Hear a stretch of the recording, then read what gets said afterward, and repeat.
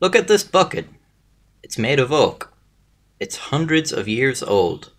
It's currently kept in the bell tower of the Cathedral of Modena in Emilia-Romagna, Italy.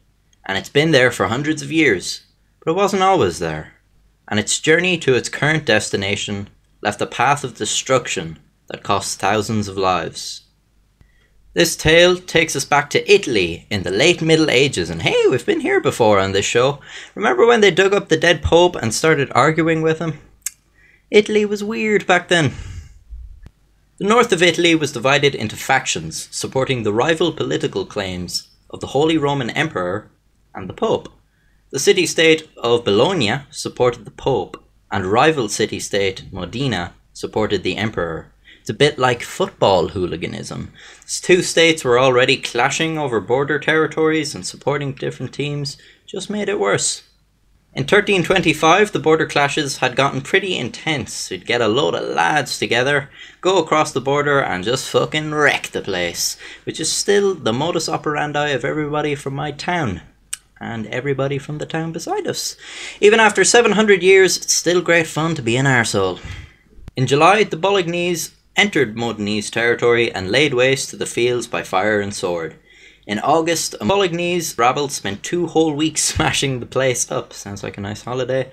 In September, the Bolognese lost a fort through betrayal, and sometime after, some Modenese soldiers managed to sneak into the centre of Bologna and steal a civic bucket filled with loot in the main city well.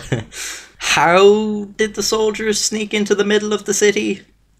Why did they have a civic bucket filled with loot in the well? What made the soldiers look down the well? Were they already somehow aware that it was there? Were they just thirsty? Did they just pick up the bucket, see it was filled with gold and go, "Oh, really wanted some water"? The Bolognese were humiliated that their treasure bucket had been taken from right under their noses. But I mean, like, really? You're surprised that somebody took the bucket filled with gold that you just left out in the open? Like, really? Why was that even there? They demanded that the bucket be returned, which I imagine went something like this. Hey, give us back in the bucket, eh? A piece of... Fun fact, the loot in the bucket was actually all robbed from Modena during raids, so they had some fucking brass neck to demand they give it back. Bologna declared war and gathered an army of 32,000 men. They began to march on Modena, but the Modenese met them before they left Bolognese territory.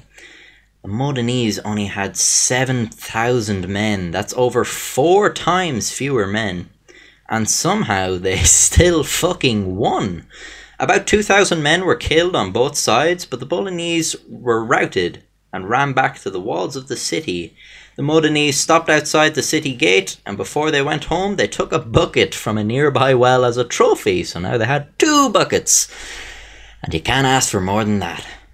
The wars between supporters of the Emperor and supporters of the Pope would continue until 1529, when the threats of foreign invasion forced the 2 sides to make peace. The bucket is still in Modena to this very day. Hey, thanks for watching the video. If you liked it, you can check out more of my videos. I already mentioned the video I did on the trial of the dead Pope, but I've done a bunch more crazy and bizarre events and will continue to do so. So please check those out, like, share, comment, and subscribe for more buckets filled with gold.